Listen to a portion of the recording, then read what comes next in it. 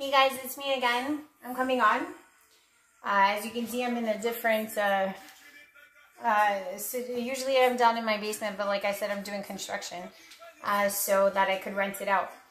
And funny enough, I got a message today that the people that wanted to rent the apartment are not going to be taking it. And it's kind of cool because I had actually tried to give this place away for a lot cheaper to them. And now I guess I can charge more once everything's done. But hey, so I was coming up here and I was going to start fixing up things here.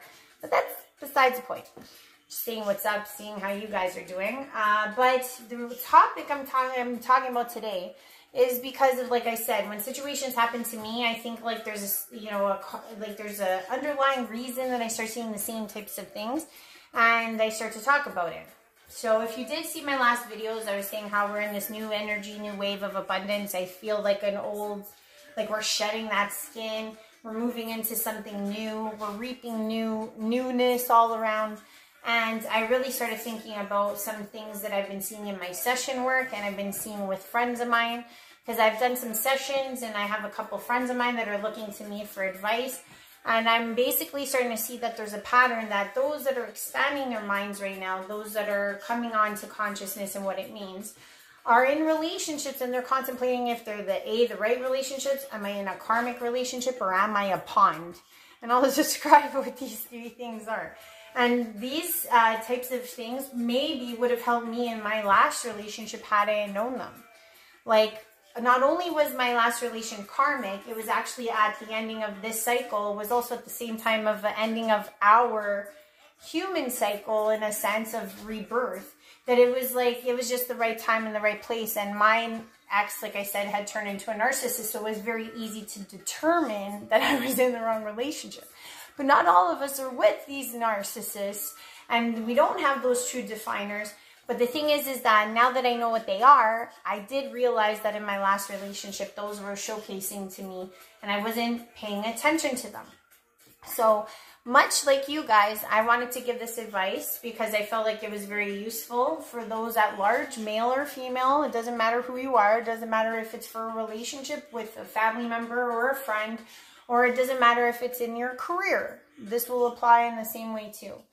So back to my last video when I was saying like we're in this new abundant era, which may be bringing forth more love because obviously as we raise in consciousness, we're going to be able to absorb different and larger scales of what it means to flow through the love space that is our creator.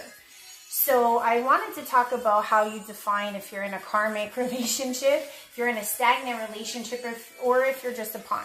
So what I mean by karmic, I had these factors showing before the narcissist showed up. So I want to say this to you. How I knew that I was in a karmic relationship in hindsight, and I think if you're in your relationship right now and you're trying to figure this out, you can always look back at this and then do your scales. Are you in a relationship where you're either your feminine or your masculine energy, one of the two, is being repressed? Okay? The reason why I'm saying this is because even in my relationship before my ex showed his face, I was always repressing my feminine energy all the time. I couldn't really be soft. I couldn't really show a lot of emotion. I couldn't really, just be myself, be held. I was always in this masculine energy of doing, of achieving, of logic, of reason. And I say this because like even though my ex was making a lot of money, I was always the one that was like making maneuvers. I was always making sure the bills were paid. I was always making sure that everything was stable, everything was moving forward accordingly. I was always trying to make things happen. So I never got to be in my feminine energy, which is just to like release and to receive, or if it's just like sheer out intuition, letting that, those feminine juices percolate in a sense. And also at the same time too, I wasn't receiving and I wasn't just being.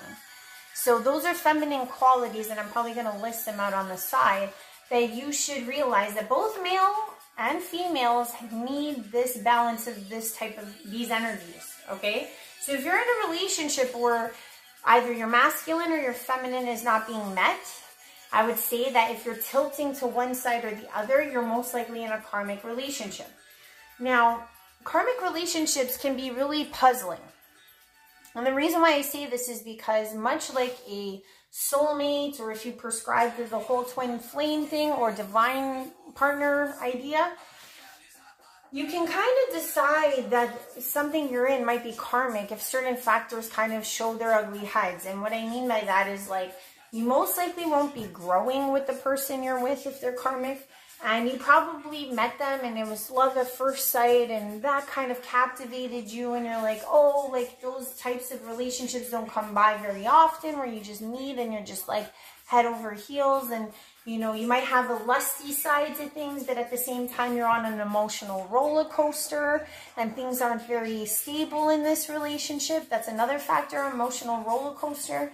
And you just don't have a sense of confidence because there's a lot of codependency that is formulating in a karmic relationship. And what I mean by codependency is, like, there's this push and pull and push and pull and push and pull happening all the time. And a karmic relationship is the best at that because you're constantly at odds with who you are. So you're constantly doing this back and forth, back and forth. Now, when it turns into the idea of like being with what they call a soulmate or the proper person you're supposed to be with, you should be doing things where you strive together. Your masculine and feminine energy are balanced within the relationship, within yourself. And if you are striving for more with the person, you can be yourself and then still get more and go for bigger together. That's a clear definer that you're probably with the person you're supposed to be with, aka a soulmate, aka a divine partner, aka a twin flame, whatever the case or whatever you prescribe to. And again, please do not listen to everything I'm saying. Always listen to your solar plexus, your gut, your heart, as if I'm saying the correct things. Please, please, please always be the discerner of everything. You should be best brought forward if you're in the relationship, the right relationship, especially at this time. Because right now, a lot of us are either in hermit mode or we're in a relationship or we're contemplating getting out of a relationship. So if you are in this state where you feel like you're going to be acquiring, now why I say that this can go back to careers, to family and friends, if you can, I put them up, and I'm sure if you can find those qualities and you can define them, you can now stabilize and mentally say, yes, I'm either in this or I'm either in that. Now, the next thing I wanted to talk about was also when I came to say that if you are in a stagnant relationship, meaning that there's no growth, that might be a clear indicator that you are not in your masculine, feminine energy enough, and you're not balancing. So if you're in a stagnant relationship that's not growing, like for example, one of my girlfriends that was talking to me, she's been in a almost 9-year relationship and there's no wedding, there's no kids, there's no nothing, and she's just like letting all of her time and effort go with not really reaping what she truly wants inside. So the thing I would say to that person, it could be man or woman again, if you're not getting exactly what you want out of this relationship, and it's been that long and it's just stagnant, okay, that's a clear indication that you probably have to cut that cord and move on. And trust me, as we get older, that is a scary factor, because a lot of people stay in relationships because they don't want to be alone, because it makes sense business-wise, because it's there. Some people, that's a really big factor. And the last relationship I wanted to talk about was one that is even more perplexing to figure out, and if you need to cut a cord, let's say, and move forward or not, is what we call the pond relationship, or what I call the pond relationship. I made this up a couple days ago in my mind, and I was like, yeah, that makes sense. So I'm going to call this the pond relationship. The pond relationship is one where if you look at a pond, it's a beautiful mass of water. Truly. It's full of life. It's full of growth. So much unlike the stagnant relationship, things are percolating, things are growing. But the thing about the pond relationship is that it's got cool, glassy water. It's very tranquil.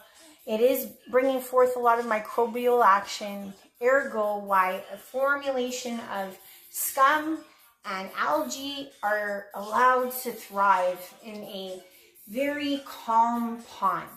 Now, the thing is that when I go back to this in terms of what I was saying about masculine and feminine, is because, let's say, for example, you're somebody who doesn't want to establish themselves in a pond. If they are, you know, mentally and thinking forward and they're like, oh, you know, like I'm kind of bored in the state that I'm in. And if you are in this pond relationship, most likely you're not really seeing that anything's going wrong. You're not seeing that anything's going right. You're basically just telling yourself like, oh, it's okay. And the person I'm with is not doing anything truly wrong. So in those cases where the person's not doing anything wrong, you're figuring out like, oh, maybe this is, you know, this is okay because there's nothing presently wrong with this situation. But the thing is that inside you want to be a river or an ocean. If you are in a pond situation, you have to realize with the trajectory of where we're going mission-wise, and I am probably just proclaiming to the empaths, the star seeds, the 144 right now, and maybe to those that are coming on and enlivening and awakening and taking heed to the call as well. It's that if you stay in this pond that is growing, but your heart is telling you that you want to be a river or an ocean, eventually you're going to go off kilter. You're going to lose on one of those masculine, feminine energy qualities, and you're going to end up suffering in the long run. So if you can establish if you're in a pond and you're not, you have to make that decision. Sometimes flip a coin. I think it's the best way sometimes. Because you say to one side of that coin that you want to like stay in a pond, and the other side says like go be an ocean and a river. And if you flip that coin and the coin and where it lands does not irk you in any way, like let's say it says pond and you're like relieved by that, stay where you are. But if you flip that coin and it says stay a pond and your stomach's like, oh, I don't know if I could do this, you're most likely wanting to be a river or an ocean. So use that. And if you see that you're getting that irking feeling, you're going to go off kilter because it's not your true want or desire. So you have to think about those things, because right now, if you are like, let's say even single like me, I'm totally cool with what's going on now. I can honestly thrive doing what I'm doing the way it is right now. Am I, like I said, I'm still working on my shadow work from the past video so that I can be in a place where I can work on my feminine enough in a sense to receive, to feel like I'm good enough for whatever is to come should it come. But I'll be honest, I'm in a state where I'm kind of like in a pond, but as a single person. Because I've got a lot of life and things going on, but at the same time, I'm like, no, I kind of want to be an ocean or a river. And I sort of feel like that would come with like establishing more of a bigger base or a bigger bond with someone else. But I'm totally having a good time being a pond as a single person. But I hope this helps, because I've been seeing people that I have in my sessions. I've been seeing friends of mine coming to me with these situations. So I felt like that with the information that I have, provided everything I went through in these last 2 years, I know a lot about karmics. I know a lot about narcissists. I know a lot about, you know, being in different relationships where I've been a pond and or I've been stagnant. So I hope this helps. We are in a time where things are converging, things are changing, things are elevating, and you might need to make these decisions now. And the reason why I also say that too is a lot of people might be like, oh, you know, Ashley, I've been in these relationships and I've been building and building and building. Figure out which one you are. But at the same time, you shouldn't also be scared of letting everything go, because I was somebody who lived on that trajectory, always thinking to myself, oh, I just spent 10 years doing this last thing and I tried to build myself to this level at this time. We all tell ourselves those stories. But what I will say is that unlike me, like I got the rug ripped right under my feet. So I didn't have any other choice but to propel myself forward away from my ex. But let's say, for example, you're a woman or a man who has put a lot of work into what they've done in the last 10 years. And you're like, I really don't want to do this because of all the work I've done. Much like a career, much like family and friends too. And the thing is that what I will say is in this time that we're moving forward into the next wave of existence, everything that does not suit you, that you will have to carry, do you want to carry into the next situation, you may have to shed. So this is why I'm bringing this video up as well. It may be scary to let go of everything, but I will let you know that as someone who's done it, it's one of the most freeing feelings, because I get to start from square one. I get to build the life that I want to see for myself going forward in this new existence that we're all trying to adopt as a consciousness and as a people of this planet. So don't be scared to do those things, because sometimes you can rebuild better. And at the same time, if you are with the right person, you can rebuild and reshape something even better than you could alone. So I just want to say that. If you do like what I'm saying, please like, please share, please subscribe. I love you lots. Have a good one. Great weekend. Bye. Hey guys, it's me again. I'm coming on. As you can see, I'm in a different, so usually I'm down in my basement, but like I said, I'm doing construction so that I could rent it out. And funny enough, I got a message today that the people that wanted to rent the apartment are not going to be taking it. And it's kind of cool because I had actually tried to give this place away for a lot cheaper to them. And now I guess I can charge more once everything's done. But hey, so I was coming up here and I was going to start fixing up things here. But that's besides the point. Just seeing what's up, seeing how you guys are doing. But the topic I'm talking about today is because of, like I said, when situations happen to me, I think like there's there's a underlying reason that I start seeing the same types of things, and I start to talk about it. So if you did see my last videos, I was saying how we're in this new energy, new wave of abundance. I feel like we're shedding that skin. We're moving into something new. We're reaping newness all around. And I really started thinking about some things that I've been seeing in my session work and I've been seeing with friends of mine, because I've done some sessions and I have a couple friends of mine that are looking to me for advice.